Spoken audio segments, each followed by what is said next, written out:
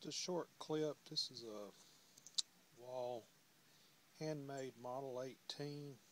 Has a this one has a Savage sheath, reinforced rivets in the sheath. This knife was made by Randall knives originally, probably in a time frame of about 1972. Has the rubber crutch tip. This is a 5.5 inch blade. Has the 13 teeth, and this is like a Johnson style split back sheath with all the rivets installed. It's called a 7 rivet pattern. Again, this is a wall handmade knife. It's a Model 18 with the crutch tip handle. Thanks for watching.